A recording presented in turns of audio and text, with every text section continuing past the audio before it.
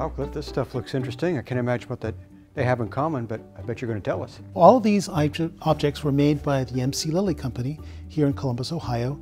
The company started in 1862 as bookbinders, and by the 1880s they were one of the largest manufacturers in the country of materials related to fraternal organizations.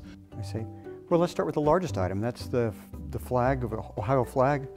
Well, this is the very first Ohio flag. Really? And this is the design that was created by John Eisenman that became our state's flag in 1902. Is this the only state flag that isn't a rectangle? Yes. It's a swallowtail pin. It's sometimes called a burgee. What do the stars represent? There are 17 stars, and the 13 along the hoist represent the 13 original colonies. And then there are 4 stars that represent that Ohio was the 4th of the new states. So there's 17 stars in total, that we were the 17th state in the Union. And the red circle and in the white circle, what does that symbolize? The red circle represents a buckeye. Okay. And the circle represents Ohio. So the buckeye's been associated with Ohio for a long time. Yes.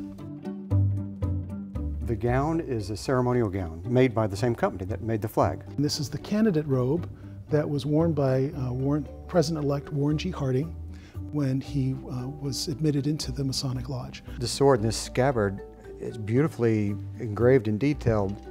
This must surely be ceremonial with this amount of work on it. Yes, it's a presentation sword.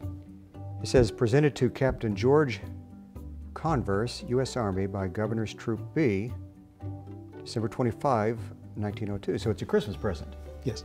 This would fit in a stocking nicely if you had a big stocking. Did they also make swords that were used in combat?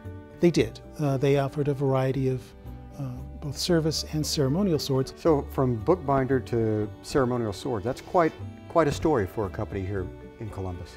They survived all the way to 1953. Well, this is a great collection, very impressive. Thanks for sharing it with us. Certainly.